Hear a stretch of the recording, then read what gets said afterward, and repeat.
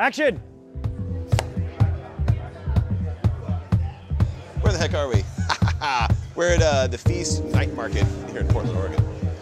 My name is Aaron Franklin. I'm from Franklin Barbecue in Austin, Texas. I'm Hugh Atchison from the National in Athens. My name is Chris Cosentino, and I'm the chef of Encanto in San Francisco. Everybody's here. It's gonna be a party. We're making a variation on something called kimchi rice grits. So we broke up jasmine rice, and then on top of that is some eye of ribeye from Snake River Farms that we've really thinly sliced after searing it.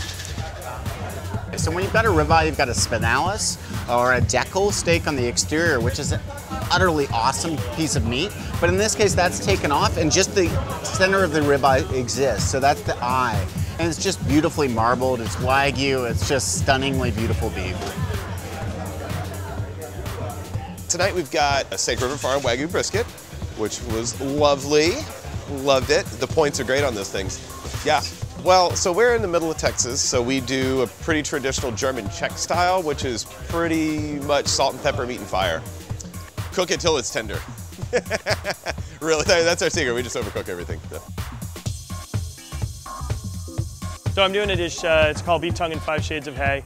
So it's beef tongue tartare with 5 different versions of hay. Kind of like mess with the ladies, you know, everybody reads 50 Shades of Grey, so, and a big beef tongue usually goes over pretty well. So try to have some fun.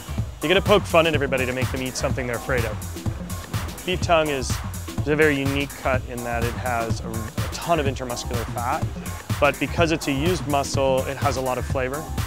And it really allows for a different mouthfeel, a different texture, a really unique fat content to the meat because the meat itself, specifically these tongues, have a lot more intermuscular fat all the way through.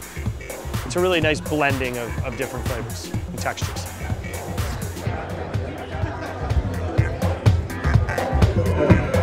That's the picture.